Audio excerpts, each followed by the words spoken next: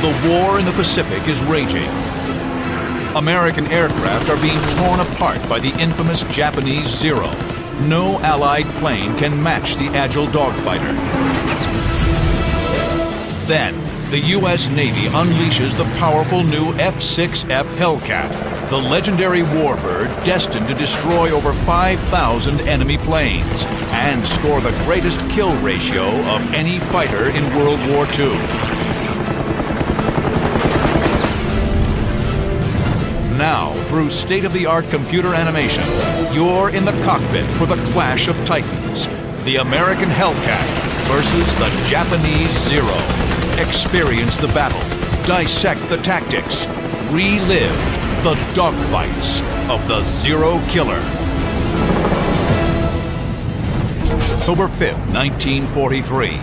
A flight of American F-6F Hellcats from the carrier Yorktown streak toward Wake Island, a small Japanese-held base in the Central Pacific.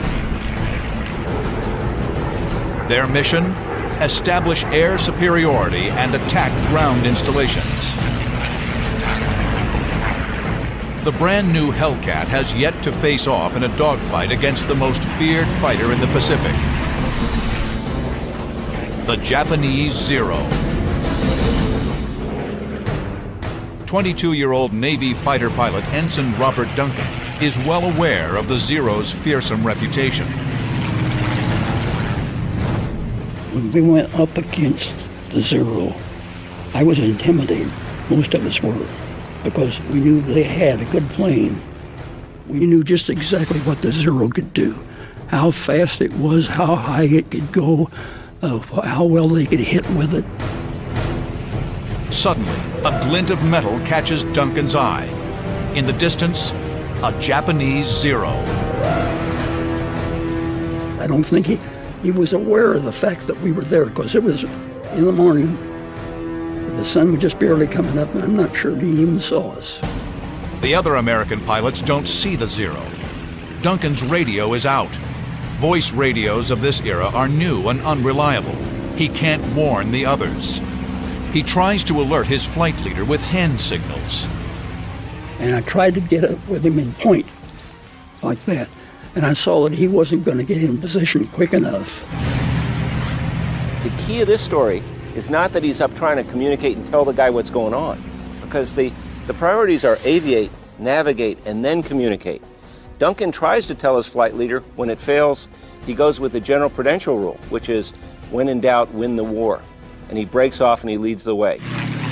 Duncan banks left to intercept. He opens the throttle and the Hellcat's 2,000 horsepower kicks in. He closes fast. The Zero is here. Duncan moves to the enemy's 9 o'clock. From this position, Duncan must shoot from a steep angle. Leading the target with his gunfire is critical. Guys don't put in enough lead. They tend to want to point at their target, which is a common human tendency. Point at the target and shoot. But if you do that, every bullet you shoot is going to be behind your target. So you have to pull your nose out in front, shoot out in front, and basically let those bullets meet that target in a point in space. Duncan's technique is perfect.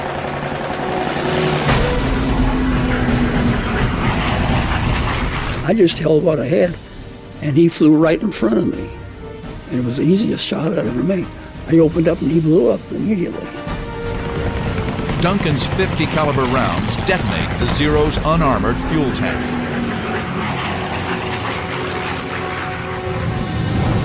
Ensign Robert Duncan has just scored his first aerial kill of the war. But it's another major milestone. I was the first one with a Hellcat to ever shoot down the Zero. There's no time to celebrate. Duncan is about to square off against a Japanese ace with 9 kills. And the Navy will soon find out if the Grumman F-6F Hellcat is truly a match for the Japanese Zero. The Mitsubishi A6M2 was deadly from the start. In its first 4 months of operation over China in 1940, The lightweight maneuverable fighter scored 59 kills against no losses.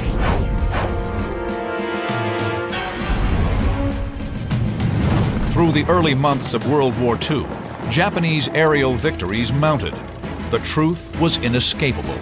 The 300-mile-per-hour Zero, or Zeke as it was codenamed, was the most capable fighter in the Pacific.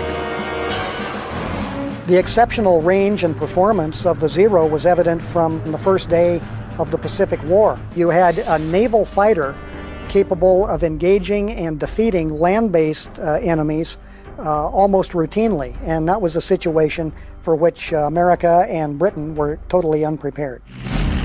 The Navy's best available fighter to combat the Zero was the F-4F Wildcat. It compared favorably with the Zero in firepower, but was no match for it in speed or maneuverability. The Wildcat was the one that was out there holding the line at the beginning. It had some disadvantages. It was underpowered, for one thing. The climbing wasn't that good. The guns weren't always working properly. In a Wildcat, even being on a Zero's tail was treacherous. You couldn't outturn a Zero. If you were behind a Zero and didn't maintain your speed properly, they would say that the Zero would be on your tail inside of 2 turns. Range was another problem. The Zero's range was 1,150 miles. The Wildcat's range was only 770 miles. The Zero fought the Wildcat in the Pacific Theater, which is the largest battleground there's ever been in human history. The Pacific Ocean covers something like 60 million square miles of planet Earth, and that meant that any aircraft committed to that battle was going to have long legs. It was clear a more powerful fighter was needed to challenge the Zero. The Navy accelerated development of the new F-6F Hellcat. The Hellcat was a key element of a new strategic naval concept. Fast aircraft carriers replacing battleships as the main strike force. By October 1943, the Pacific War had been going on for nearly a year and a half. It really had taken that long for the Pacific Fleet to not only recover from Pearl Harbor, but to actually produce from scratch the fleet it really needed to have to wage war across the broad Pacific. Wake Island was like a proving ground for this brand new military machine the world had not seen up to that point. The new Essex-class carriers pack a powerful offensive punch. An air wing of 36 dive bombers, 18 torpedo planes, and 36 fighters. This force will be tested in the heat of battle at Wake Island. October 5th, 1943. Ensign Robert Duncan has just scored the first air-to-air Zero kill for the Hellcat, but the fight is far from over. Duncan spots a Zero with a Hellcat on its tail. But the Hellcat is in trouble and doesn't know it. At that time, I looked up above, and there was a Zero about 300 feet above me. And he started down to get behind this Hellcat that was chasing the Zero. But he wasn't in range to get our man. Duncan is here. The first Zero is here. The other Hellcat pilot is on his 6 o'clock. The second Zero is diving, gaining airspeed and closing on the Hellcat. Duncan, out of range for machine gun fire, must close the distance. He adds power, climbing and banking left. Duncan knows he can't reach the Zero, but maybe he can shake him off the Hellcat's tail. So I tried something. I just pulled up the nose of my airplane. I was still not in range, and I cut loose with a burst. Just like you take a hose and shoot out like that. It works. The Zero pulls away. But now Duncan's in trouble. He dropped off from our man, and made a left turn, a hard left turn out like this, around to come around to me. Duncan pulls into a hard left turn to evade the Zero. Both planes circle each other in tight left turns. Each pilot yanks the stick hard to the left, coaxing their fighters into tighter turns, trying to gain the advantage on the other. The Zero gets a firing angle. 20-millimeter cannon fire rips through Duncan's tail. I didn't have any fear toward what was going to take place. Generally, I didn't have any. It was afterwards that my knees started. What happens next takes Duncan by surprise. The Zero suddenly pulls out of the turn and goes vertical. And I looked, and I said, what's with this guy? He must be right out of flight training. He's going to get himself killed. But Duncan is wrong. The Japanese pilot is no trainee. This is Warrant Officer Toshiyuki Sueda, a feared ace with 9 kills. He's used this climbing tactic before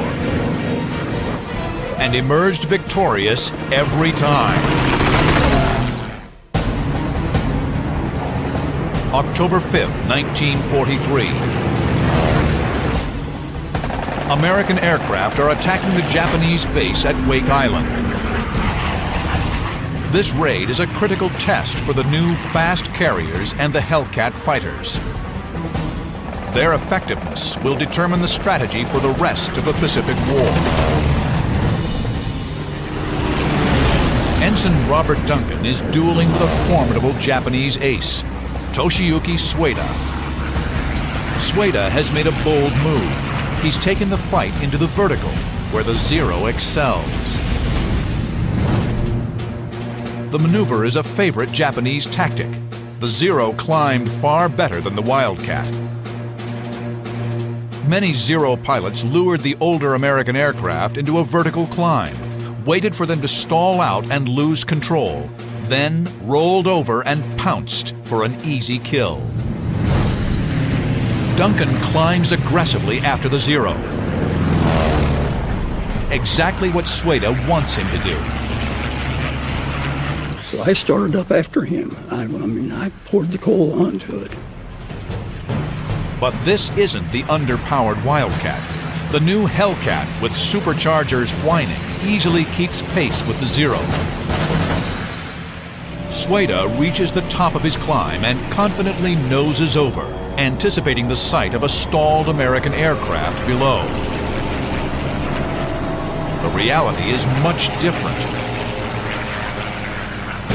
The 2,000 horsepower Hellcat has energy to spare. Duncan skillfully lines up the Zero and fires. And I got him up there on the top. I just shot him down as you would shoot down any plane and watched him go in. I thought, poor young fella, you sure didn't know what you were doing.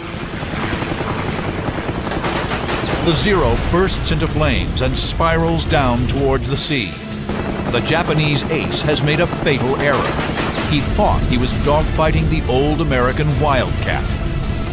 I then realized why he did what he did.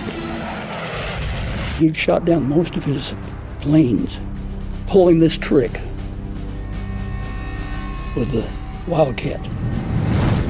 This is what probably would have happened if Duncan was flying the 8,000-pound Wildcat. If he'd been in a Wildcat, the chances are he would have stalled out at the top before the Zero. The Wildcat would have gone up, gone greedy, tried to get the shot, couldn't get the shot, stalled early because it's a heavier airplane with heavier wing loading, and fallen away.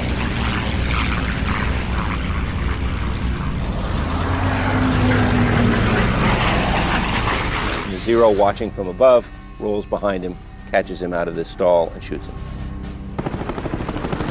That's the way that this pilot had gotten many kills in the past.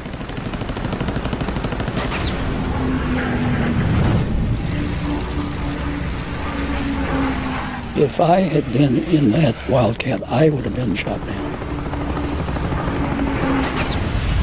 And there's no question in my mind about it.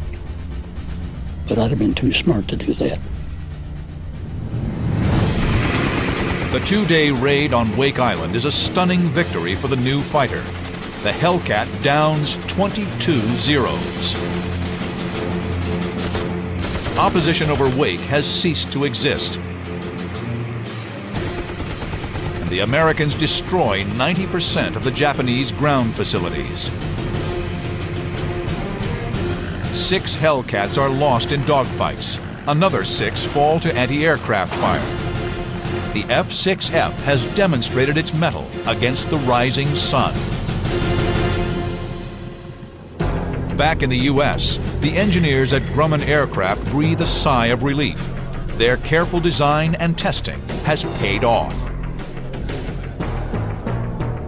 The process had started on June 30th, 1941, nearly 6 months before Pearl Harbor, when Grumman Aircraft was awarded a contract to upgrade their F-4F Wildcat. Grumman had a very long-term relationship with the Navy. They had put fighters onto Navy decks since the very beginning of naval aviation at sea. So Grumman knew what the requirements were of flying out at sea. They knew what the requirements were to take a fighter and make it carrier suitable. At first, the new plane was slated to be a modest improvement over the Wildcat, but the U.S. Navy, wary of the Zero's dominance in China, demanded more. The key to the design was the engine. The engineers chose the Pratt & Whitney R2800 Double Wasp. At 2,000 horsepower, it had almost twice the power of the Wildcat. The larger engine demanded an expanded fuselage and wings. This allowed for larger fuel tanks, yielding 300-mile greater range than the Wildcat. Grumman equipped the new F-6F Hellcat with 6 50-caliber machine guns and the same rugged construction and heavy armor protection that earned the company the nickname Ironworks. The plane featured thick armor plating around the engine and cockpit, bullet-resistant windscreens, and rubber-coated self-sealing fuel tanks. Grumman, as a designer, had tremendous respect for the pilots in terms of their lives and their safety. They knew that it was not enough for a pilot to just go out and fight. You had to give them the ability to sustain damage and come home. On June 26, 1942, Grumman test pilot Selden Converse successfully flew the first prototype Hellcat.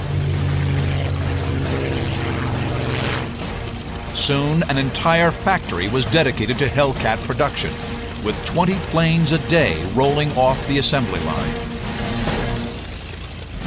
By January 1943, the new plane was delivered to the fleet. The Hellcat had gone from prototype to carrier operations in less than a year. Experienced Wildcat pilot and flight instructor Robert Duncan well remembers the first time he flew a Hellcat. And I thought, boy, this is a wonderful plane. It's a 100% better plane than the Wildcat. And I flew it right off the bat without any difficulty. It was like sitting in the seat of your mother's lap. The Hellcat wasn't just better than the Wildcat, it was better than the enemy's Zero. The Hellcat flew about 30 miles per hour faster than the Zero. The F-6F had a comparable rate of climb, but because of its power and weight, could easily outdive the Zero. The Hellcat could also take tremendous punishment and keep on flying, something the lightly armored Zero could not do. The Zero did not have self-sealing tanks, and if you got one of the gas tanks, and it would catch on fire in a hurry. We had 6 50-caliber guns, and you fire the 6 of those, and you can start tearing pieces off of it. November 11th, 1943, 1 month after the Wake Island attack. American Dauntless and Avenger bombers head for the key Japanese naval base at Rabaul. A flight of Hellcats fly escort. The new carrier task force is relentlessly assaulting Japanese outposts.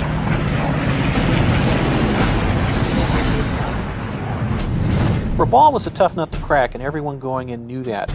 The Japanese had invested a considerable amount of materiel in turning Rabaul into a bastion, and so moving into Rabaul to launch a carrier strike was not looked upon as being any kind of easy endeavor. 22-year-old Hellcat pilot Lieutenant Junior Grade Hamilton McWhorter scored his first kill at Wake. At Rabaul, he'll earn his reputation as a brilliant aerial gunfighter in one of the most famous dogfights of World War II.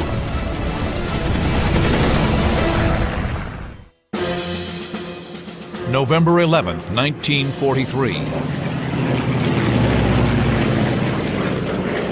A combined strike force of American bombers and fighters move in to attack Japanese ships in the harbor at Rabaul.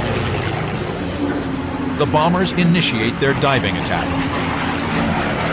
Lieutenant J.G. Hamilton McWhorter noses his Hellcat over to stay with them. He pulls out on a strafing run on a Japanese cruiser. McWhorter runs a lethal gauntlet of 25mm anti-aircraft fire and 8-inch shells. In these situations, everything's coming back at him. Japanese heavy rounds, machine gun rounds, everything is spraying at him. He is fearless as he's bearing down on these ships. The Hellcat's 650 caliber machine guns can put 4,000 rounds per minute on the target. Every fifth projectile is a white-hot phosphorus incendiary round. And when they hit, you got a nice bright flash. I can still see it in my mind. The superstructure of that cruiser lit up like our Christmas tree. McWhorter pulls up and heads for the rendezvous point.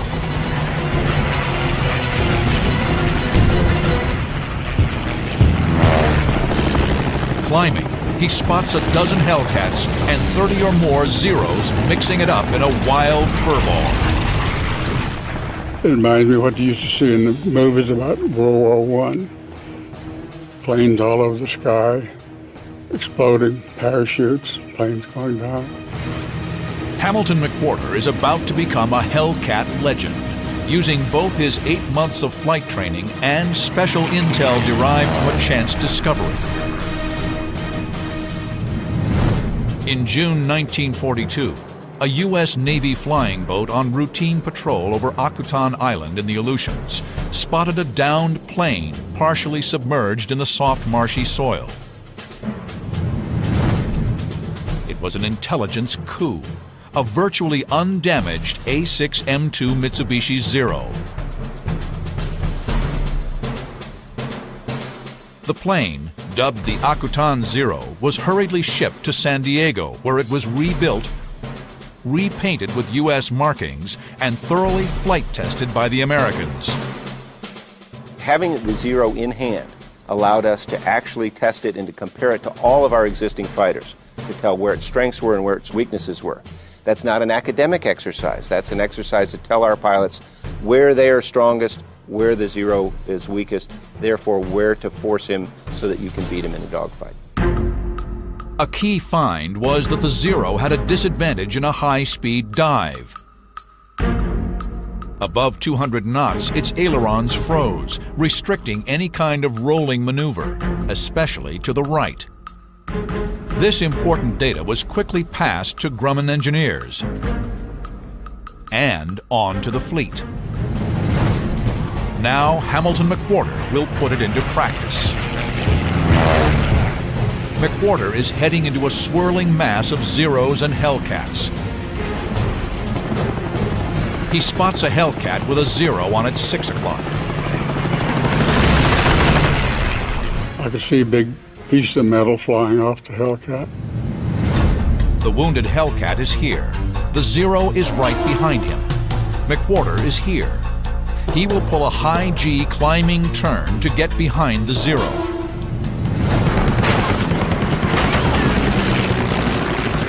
McWhorter's Hellcat easily closes the distance. His machine guns shred the Zero's unarmored fuselage.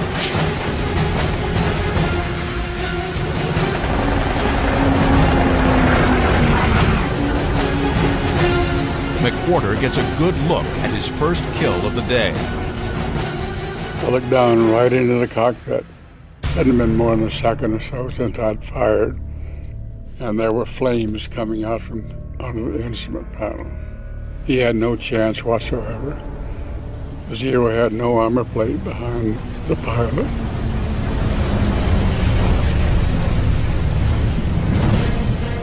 Then, looking up, he spots another Zero at 1 o'clock high, 2,000 feet away. He pitches up and banks right on an intercept course. It looks like another easy kill. But suddenly, he's jolted by a loud noise. Best way I can describe it is if you're standing in a metal shed and someone throws a couple of big handfuls of rocks against the outside. That's what it sounds like when your plane gets hit by machine gun bullets. Very loud, and you can actually feel the impact of the bullets hitting. McWhorter is focused on his target and doesn't see the plane that's peppering his Hellcat. It's the bogey you don't see that will generally get you. McWhorter target fixates on the Zero that he's going for. And much to his surprise, he hears noise on his aircraft that alerts him, that says, get your head up and look around, get your head on a swivel. A Zero, making a high-speed pass from above, rakes his Hellcat with machine gun fire. Stunned, McWhorter looks around to find two more Zeros directly on his tail.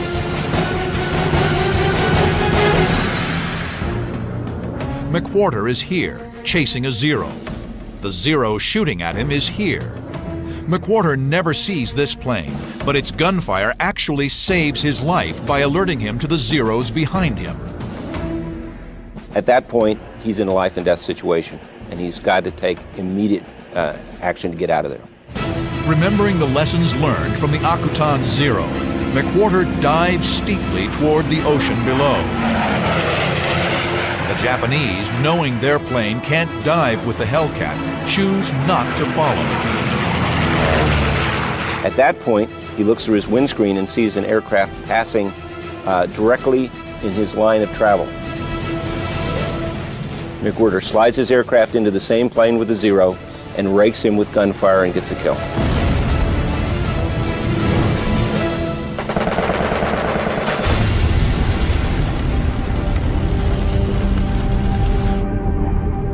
Now he's had his second kill within about 45 seconds. It's all just due to good airmanship, maintaining his situational awareness, executing that nose-low maneuver when he was being attacked by an unseen Zero, sets himself up for an attack on another aircraft. It's an incredible achievement, one that's respected by every generation of fighter pilot. 2 kills in 45 seconds would be outstanding. It'd be awesome. Fighter pilot's dream. But McWhorter isn't out of the woods yet. He pulls his aircraft up out of its dive, climbs to 3,000 feet, and again heads for the rendezvous point.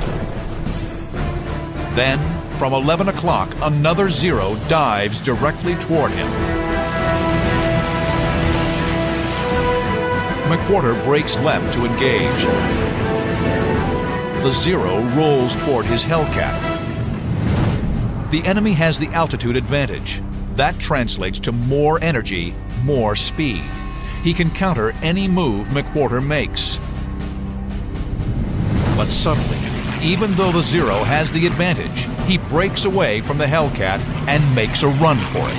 Whereas the Japanese Zero used to be the king of battle and have the upper hand, now the Japanese recognize the Hellcat has arrived. They understand the strengths.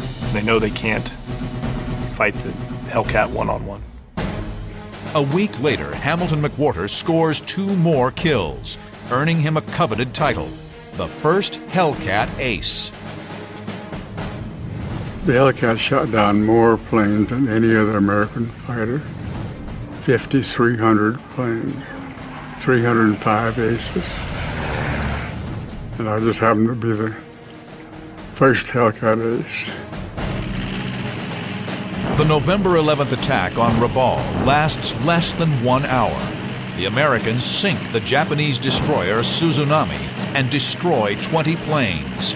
Later that day, the Japanese launch a counterattack, but they are intercepted en route, and another 35 Japanese planes are down. So many enemy pilots are lost, the Japanese cannot effectively respond to the invasion of Tarawa less than 2 weeks later. The tide is turning against the Empire of Japan. The Hellcat, through superb engineering and tactics, is truly becoming a zero killer. 3 months later, the Hellcat would face its fiercest test, attacking the might of the Japanese Navy head on. February 16, 1944, dawn. Waves of Hellcat fighters speed toward Truk Atoll. Their mission? Destroy enemy shipping in the highly defended Japanese stronghold. 25-year-old Lieutenant J.G. Alex Vrashew flies with a division of 12 Hellcats from the aircraft carrier Intrepid. This was a mission that had us going against an enemy that we weren't certain of, but we felt confident. And I guess that's what a fighter pilot's supposed to be confident, or he can't do his job. Truk Atoll in the Caroline Islands is Japan's main anchorage in the South Pacific. They've been fortifying the atoll with port facilities and runways since the end of World War I. Truk was billed as almost impregnable, their version of Gibraltar or Pearl Harbor, and the propaganda was very strong that Truk would be an incredibly tough fight. The barrier reefs that surround Truk put the atoll out of range of the battleship's big guns. The only way in is by air. The plan calls for a 2-day raid. Day 1 is a fighter sweep. 72 Hellcats from 6 carrier air wings will swarm in to eliminate the enemy fighters, clearing the way for Day 2, when Dauntless, Avenger, and Helldiver bombers will target the anchored Japanese fleet with high-explosive 500-pound bombs.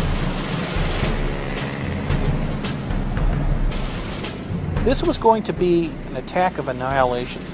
So what you're seeing with the Truk raid is a systematic approach to taking a substantial shore bastion and reducing it to nothingness. Pure fighter sweeps are rare. Hellcat pilots are anxious for a raid unencumbered with bomber escort. It was the first time we didn't have to escort, and we were just pure fighter, we call ourselves. And as we got closer and closer to it, and being in a plane that we knew we could handle, I'll tell you, quite honestly, we were looking forward to it. Vrashew and his wingman Lou Little bring up the rear of their 12-plane formation. As they fly the 90 miles from their carrier, they stay low to avoid enemy radar. Approaching the atoll, they climb to 13,000 feet. The higher altitude gives them better visibility and positions them for diving attacks. You want to have an altitude advantage because altitude can be translated into airspeed with a dive. The enemy has scrambled fighters. The Americans haven't spotted them yet. Vrashew's flight noses over to start its strafing run on the enemy airstrip.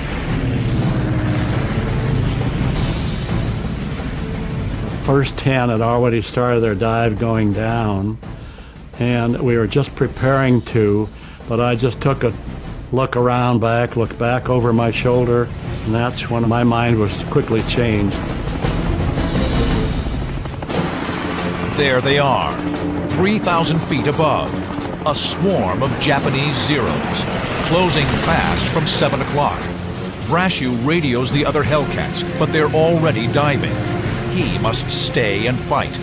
I couldn't continue because then I'd have a stream of Zeros right behind us while we were going down.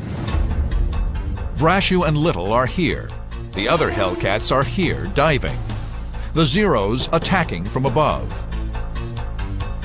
If Vrashu dives, the Zeros will be on his and the squadron's 6 o'clock. Perfect attack position. His only option is to turn sharply into the enemy, minimizing his cross-section and reducing his time in the Zero's gun sights. Vrashu and Little pull a hard left turn and focus on the lead Zero. He was already starting to shoot. I could see the twinkle of the guns. So I headed towards him and made a burst, a fast burst, just to discourage him, and he stopped his run and just kept going down.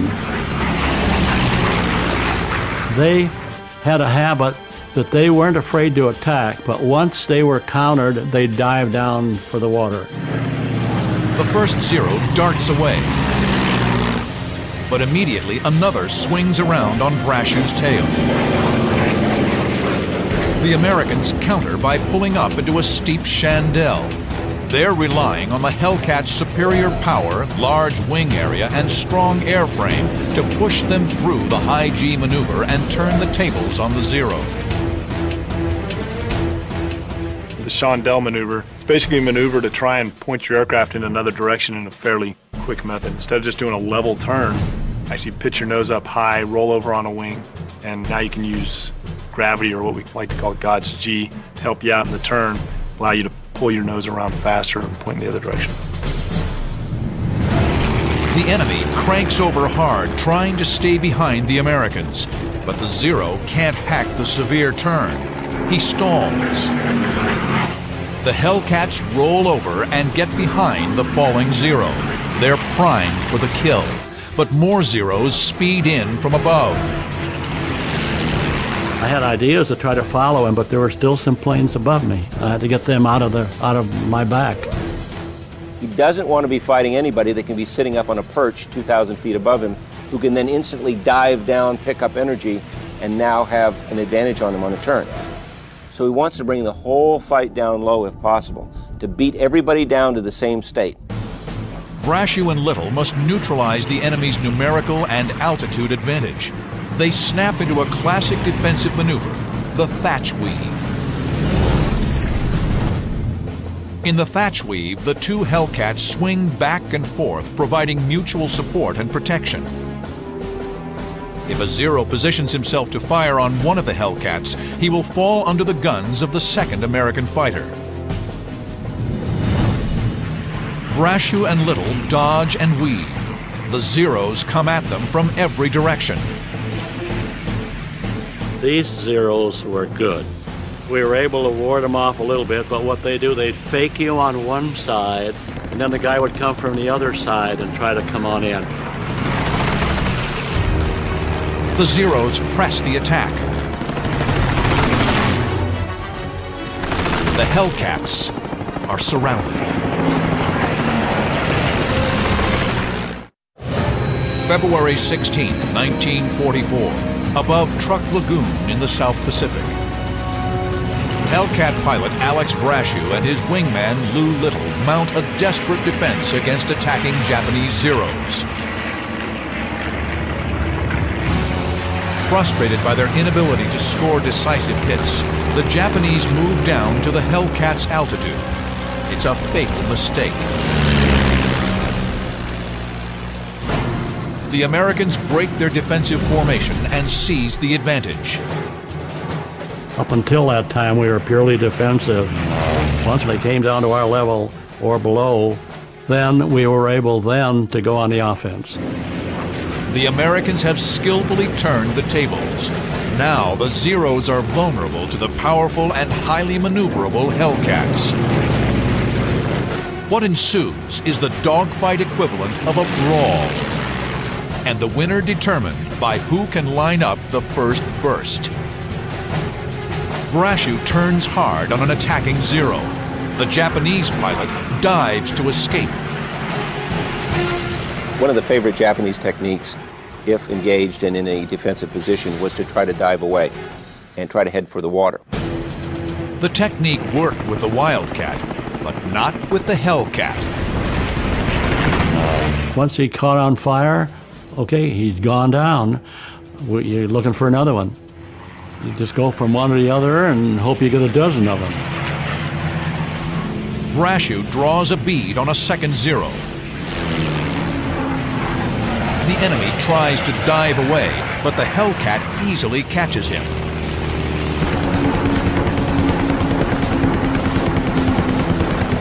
It's Vrashu's second kill of the day. Then he spots a roof, a float plane version of a Zero.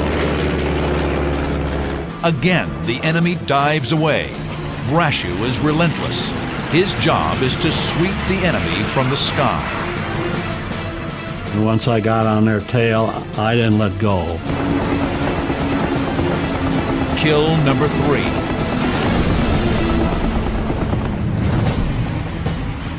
Vrashu spots another Zero at 12 o'clock low.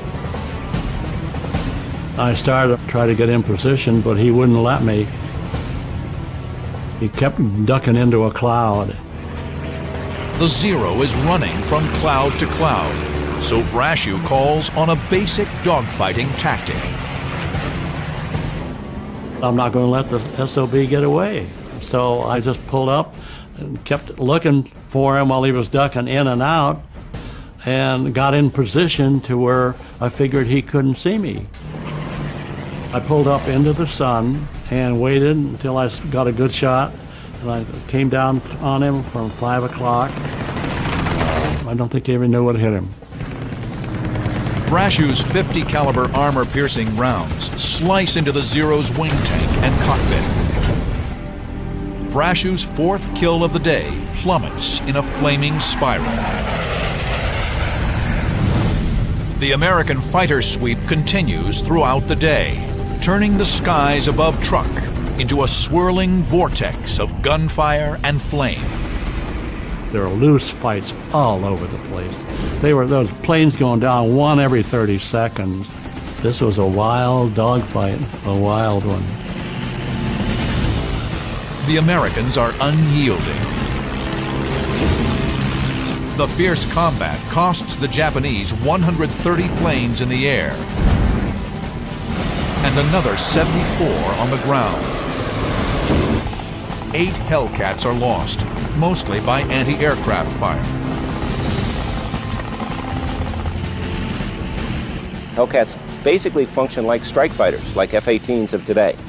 And the Hellcats went in as fighters and as fighter bombers to completely clean the sky of Japanese aircraft. So much so that there was no opposition to the bombers that went in later on. On the planned second day of the attack, American bombers sink 47 Japanese ships. Truk Atoll, the Gibraltar of the East, is left smoking and in ruin. Results of the Truk raid were quite devastating to Japanese air power as well as the merchant fleet that had been at anchor inside the atoll. It was also an indication, once and for all, that Truk was no longer a bastion for the Japanese defense network, which was rapidly collapsing in the Central Pacific. The skill of American pilots, combined with the Hellcat's superb flying characteristics, helped turn the tide against the Japanese. The Hellcat in tremendous numbers, with great quality control, with survivability, with lethality, really made a difference in the Pacific War. 75% of all the Navy's air-to-air kills were from the Hellcat. It's a tremendous record. What more can I say? We knew we had the best plane. It had a kill ratio that was 19 to 1. The greatest kill ratio of any plane in any war, in any country. And to me, it was up to us to demonstrate our use of it, to do it, and do it well. The war would go on for another 18 months after Truk. By the end, the Hellcat blasted down nearly 5,300 Japanese aircraft. Japanese air power was dead, and the Hellcat was the executioner.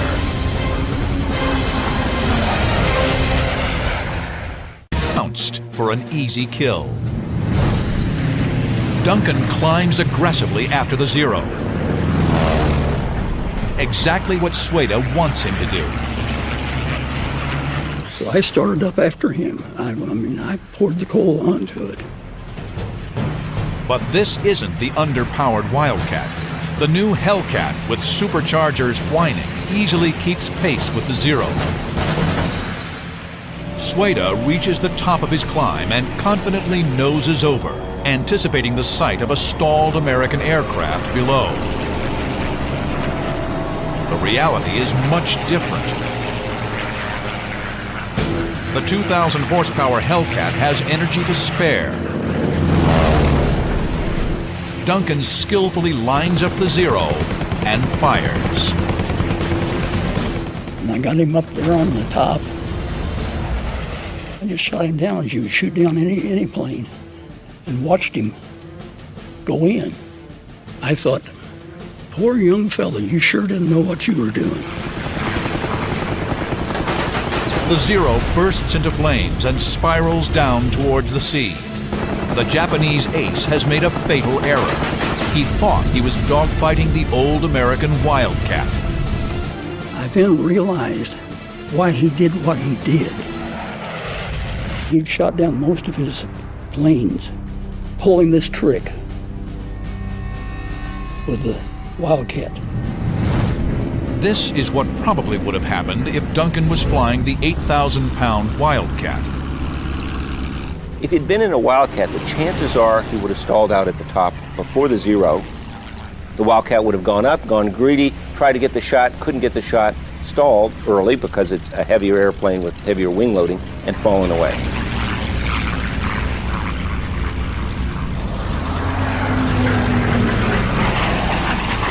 The Zero, watching from above, rolls behind him, catches him out of this stall, and shoots him. That's the way that this pilot gotten many kills in the past.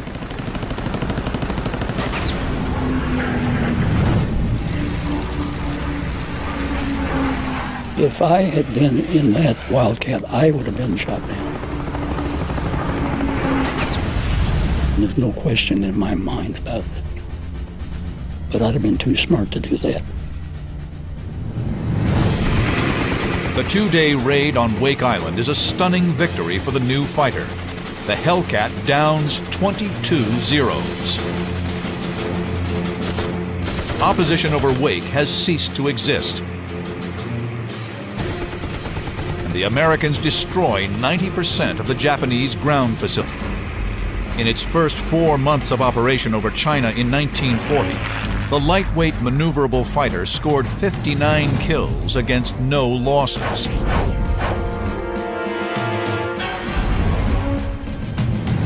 Through the early months of World War II, Japanese aerial victories mounted. The truth was inescapable. The 300-mile-per-hour Zero, or Zeke as it was codenamed, was the most capable fighter in the Pacific. The exceptional range and performance of the Zero was evident from the first day of the Pacific War. You had a naval fighter capable of engaging and defeating land-based enemies almost routinely, and that was a situation for which America and Britain were totally unprepared. The Navy's best available fighter to combat the Zero was the F-4F Wildcat. It compared favorably with the Zero in firepower, but was no match for it in speed or maneuverability. The Wildcat was the one that was out there holding the line at the beginning. It had some disadvantages.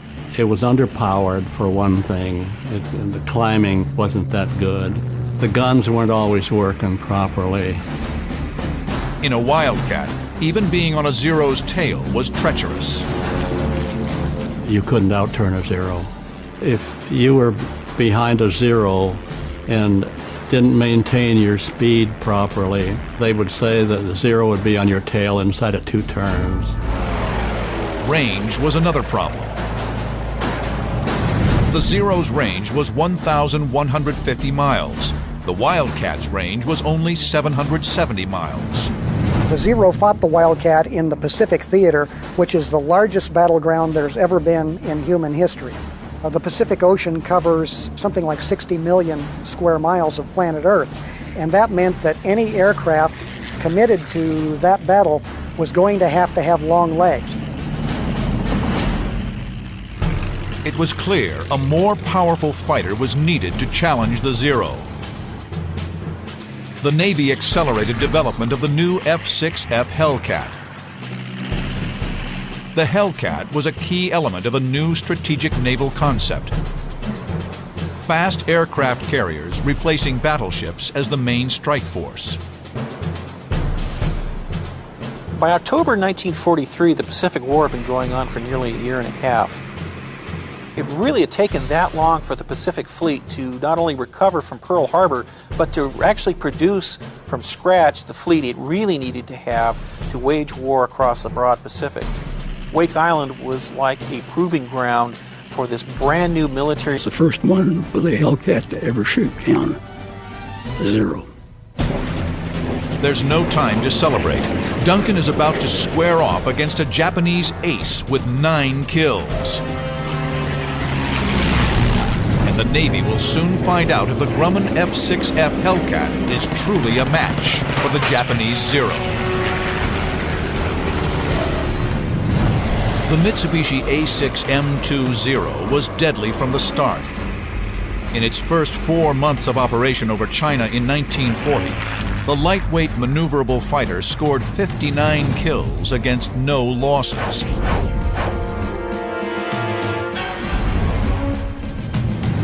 Through the early months of World War II, Japanese aerial victories mounted. The truth was inescapable. The 300-mile-per-hour Zero, or Zeke as it was codenamed, was the most capable fighter in the Pacific. The exceptional range and performance of the Zero was evident from the first day of the Pacific War. You had a naval fighter capable of engaging and defeating land-based enemies almost routinely, and that was a situation for which America and Britain were totally unprepared. The Navy's best available fighter to combat the Zero was the F-4F Wildcat. It compared favorably with the Zero in firepower, but was no match for it in speed or maneuverability. The Wildcat was the one that was out there holding the line at the beginning. It had some disadvantages. It was underpowered, for one thing, and the climbing wasn't that good. The guns weren't always working properly. In a Wildcat, even being on a Zero's tail was treacherous. You couldn't outturn a Zero. If you were behind a Zero and didn't maintain your speed properly, they would say that the Zero would be on your tail inside of 2 turns. Range was another problem. The Zero's range was 1,150 miles. The Wildcat's range was only 770 miles. The Zero fought the Wildcat in the Pacific Theater, which is the largest battleground there's ever been in human history. The Pacific Ocean covers something like 60 million square miles of planet Earth, and that meant that any aircraft committed to that battle was going to have long legs. It was clear a more powerful fighter was needed to challenge the Zero. The Navy accelerated development of the new F-6F Hellcat. The Hellcat was a key element of a new strategic naval concept, will be tested in the heat of battle at Wake Island. October 5th, 1943. Ensign Robert Duncan has just scored the first air-to-air Zero kill for the Hellcat, but the fight is far from over. Duncan spots a Zero with a Hellcat on its tail, but the Hellcat is in trouble and doesn't know it. At that time, I looked up above, and there was a Zero about 300 feet above me. And he started down to get behind this Hellcat that was chasing the Zero, but he wasn't in range to get our man. Duncan is here. The first Zero is here. The other Hellcat pilot is on his 6 o'clock. The second Zero is diving, gaining airspeed and closing on the Hellcat. Duncan, out of range for machine gun fire, must close the distance. He adds power, climbing and banking left. Duncan knows he can't reach the Zero, but maybe he can shake him off the Hellcat's tail. So I tried something. I just pulled up the nose of my airplane. I was still not in range, and I cut loose with a burst. Just like you take a hose and shoot out like that. It works. The Zero pulls away. But now Duncan's in trouble. He dropped off from our man and made a left turn, a hard left turn out like this, around to come around to me. Duncan pulls into a hard left turn to evade the Zero. Both planes circle each other in tight left turns. Each pilot yanks the stick hard to the left, coaxing their fighters into tighter turns, trying to gain the advantage on the other.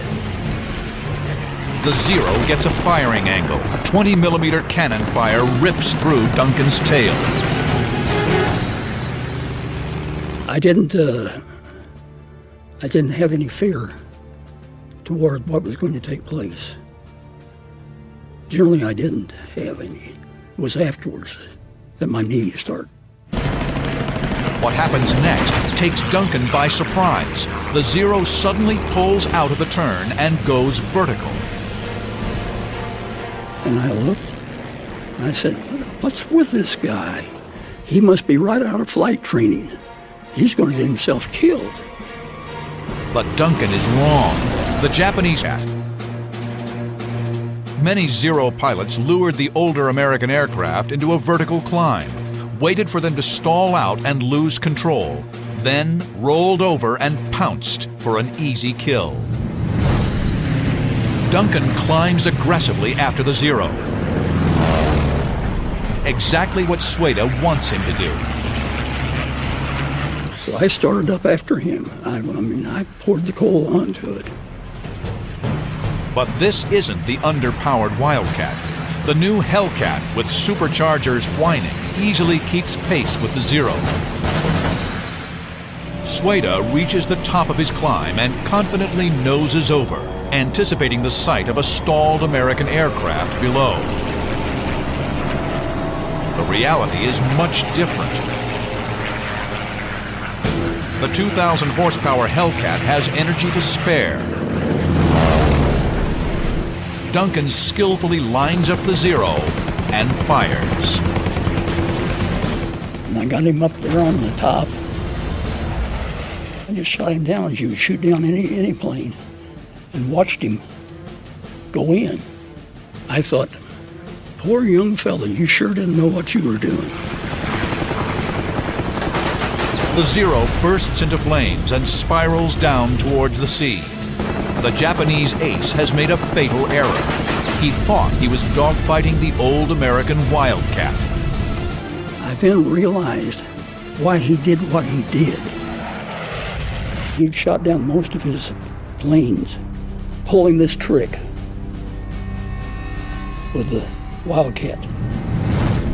This is what probably would have happened if Duncan was flying the 8,000-pound Wildcat. If he'd been in a Wildcat, the chances are he would have stalled out at the top before the Zero.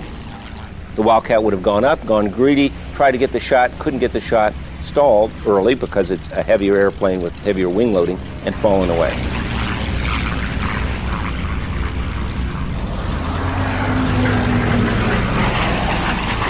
The Zero, watching from above, rolls behind him, catches him out of this stall, and shoots him. That's the way that this pilot gotten many kills in the past.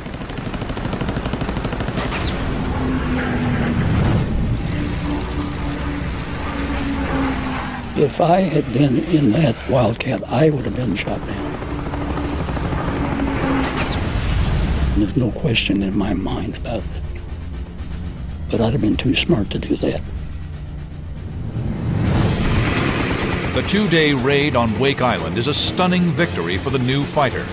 The Hellcat downs 22 Zeros, primed for the kill, but more Zeros speed in from above. I had ideas to try to follow him, but there were still some planes above me. I had to get them out of my back.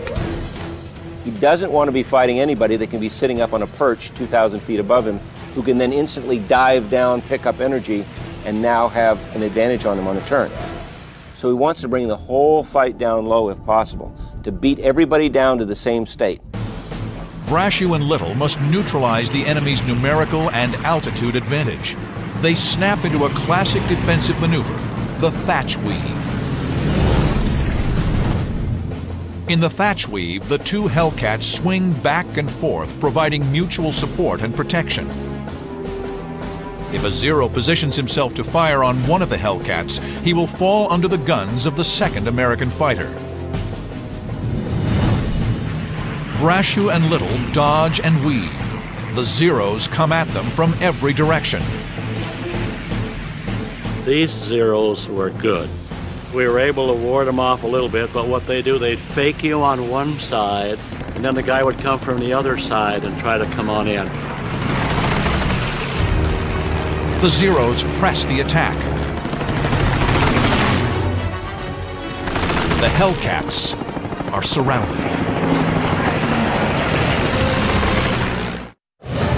February 16, 1944, above Truck Lagoon in the South Pacific. Hellcat pilot Alex Vrashew and his wingman Lou Little mount a desperate defense against attacking Japanese Zeros. Frustrated by their inability to score decisive hits, the Japanese move down to the Hellcat's altitude. It's a fatal mistake. The Americans break their defensive formation and seize the advantage. Up until that time, we were purely defensive. Once they came down to our level or below, then we were able then to go on the offense. The Americans have skillfully turned the tables. Now the Zeros are vulnerable to the powerful and highly maneuverable Hellcats. What ensues is the dogfight equivalent of a brawl, and the winner determined by who can line up the first burst. Vrashew turns hard on an attacking Zero. The Japanese pilot dives to escape. One of the favorite Japanese techniques, if engaged and in a defensive position, was to try to dive away and try to head for the water. The technique worked with the Wildcat, but not with the Hellcat. We will soon find out if the Grumman F6F Hellcat is truly a match for the Japanese Zero. The Mitsubishi A6M20 was deadly from the start. In its first 4 months of operation over China in 1940, the lightweight maneuverable fighter scored 59 kills against no losses.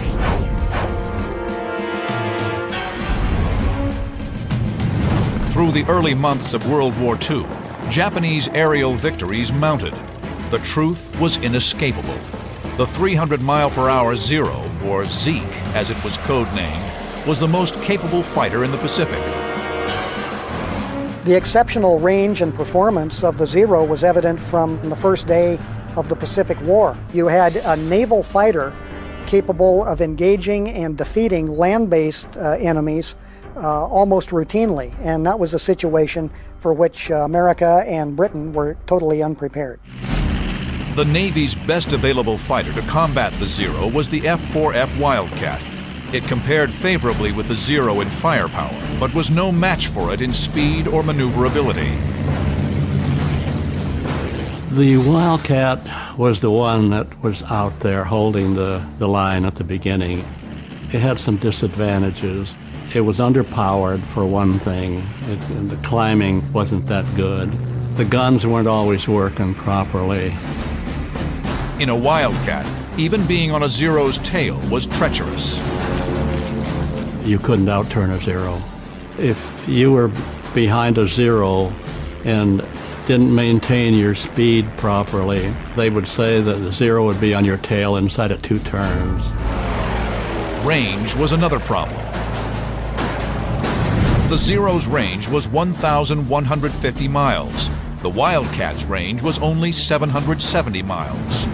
The Zero fought the Wildcat in the Pacific Theater, which is the largest battleground there's ever been in human history. The Pacific Ocean covers something like 60 million square miles of planet Earth, and that meant that any aircraft committed to that battle was going to have long legs. It was clear a more powerful fighter was needed to challenge the Zero. The Navy accelerated development of the new F-6F Hellcat. The Hellcat was a key element of a new strategic naval concept. Fast aircraft carriers replacing battleships as the main strike force. By October 1943, the Pacific War had been going on for nearly a year and a half. It really had taken that long for the Pacific. Disadvantages. It was underpowered for one thing, and the climbing wasn't that good. The guns weren't always working properly. In a Wildcat, even being on a Zero's tail was treacherous. You couldn't outturn a Zero. If you were behind a Zero and didn't maintain your speed properly, they would say that the Zero would be on your tail inside of 2 turns. Range was another problem. The Zero's range was 1,150 miles. The Wildcat's range was only 770 miles.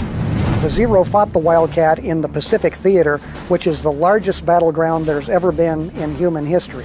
The Pacific Ocean covers something like 60 million square miles of planet Earth, and that meant that any aircraft committed to that battle was going to have long legs. It was clear a more powerful fighter was needed to challenge the Zero. The Navy accelerated development of the new F-6F Hellcat.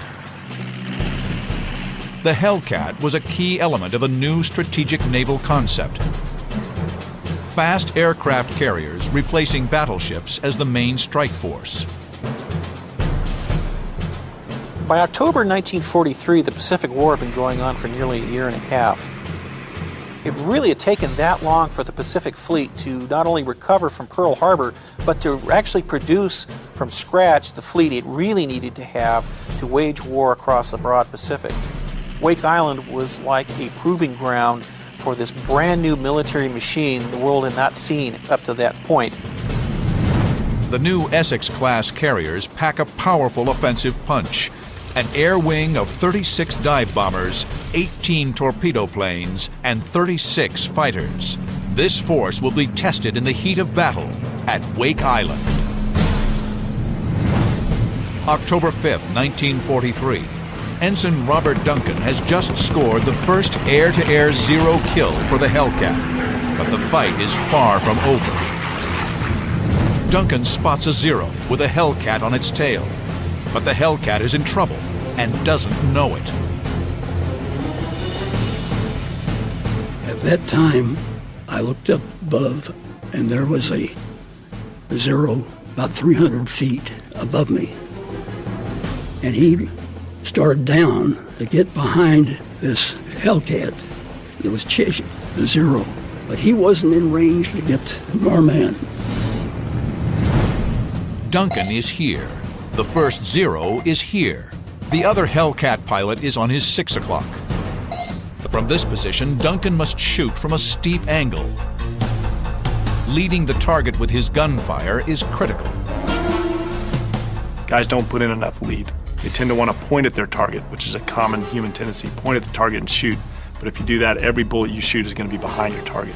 So you have to pull your nose out in front, shoot out in front, and basically let those bullets meet that target in a point in space. Duncan's technique is perfect.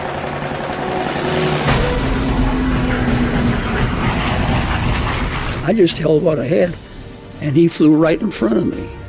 And it was the easiest shot I'd ever made. I opened up and he blew up immediately. Duncan's 50 caliber rounds detonate the Zero's unarmored fuel tank.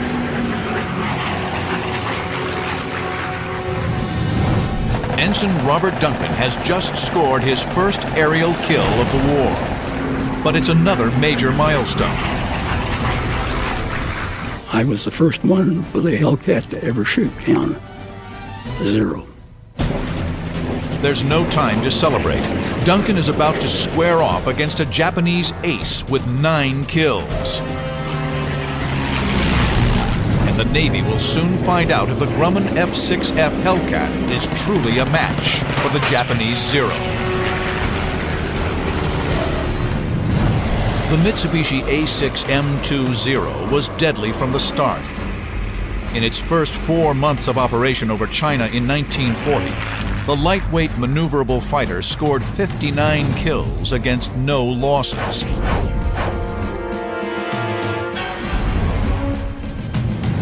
Through the early months of World War II, Japanese aerial victories mounted. The truth was inescapable. The 300-mile-per-hour Zero, or Zeke as it was codenamed, was the most capable fighter in the Pacific. The exceptional range and performance of the Zero was evident from the first day of the Pacific War. You had a naval fighter capable of engaging and defeating land-based enemies almost routinely, and that was a situation for which America and Britain were totally unprepared. The Navy's best available fighter to combat the Zero was the F-4F Wildcat. It compared favorably with the Zero in firepower, but was no match for it in speed or maneuverability.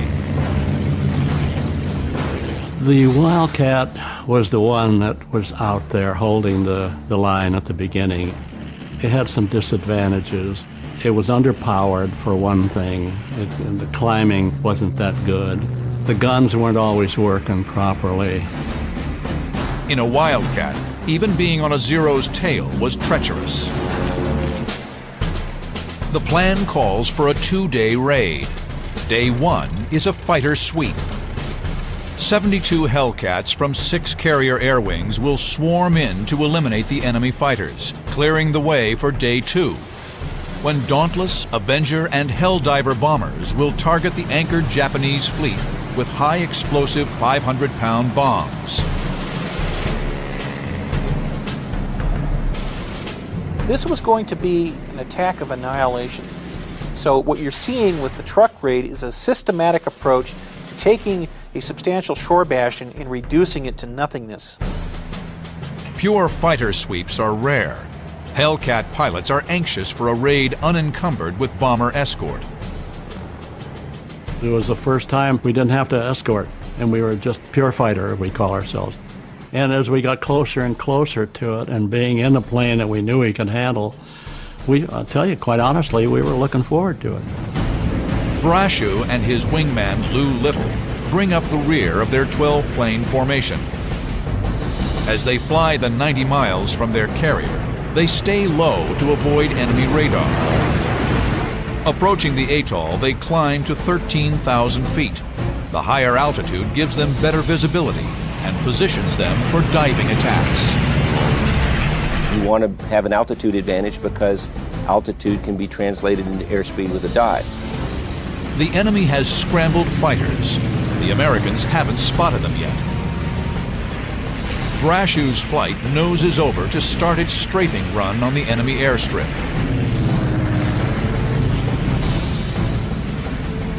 First 10 had already started their dive going down, and we were just preparing to, but I just took a looked back over my shoulder, and that's when my mind was quickly changed. There they are, 3,000 feet above, a swarm of Japanese Zeros, closing fast from 7 o'clock. Vrashew radios the other Hellcats, but they're already diving. He must stay and fight. I couldn't continue because then I'd have a stream of Zeros right behind us while we were going down. Vrashew and Little are here. The other Hellcats are here diving. The Zeros attacking from above. If Vrashew dives, the Zeros will be on his and the squadron's 6 o'clock. Perfect attack position. His only option is to turn sharply into the enemy, minimizing his cross-section and reducing his time in the Zero's gun sights. Vrashew and Little pull a hard left turn and focus on the lead Zero.